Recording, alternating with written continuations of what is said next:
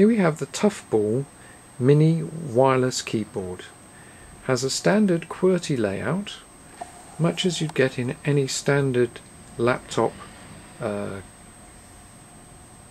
computer, but in addition it has an integrated rollerball on the right hand side built into the keyboard, with click buttons both on the left hand side.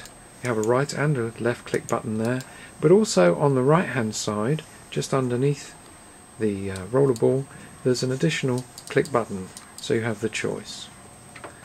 The keyboard has standard multimedia keys across the top, much as you'd expect on a multimedia keyboard, but in addition, because of the shape at the bottom, it sits very comfortably on your lap.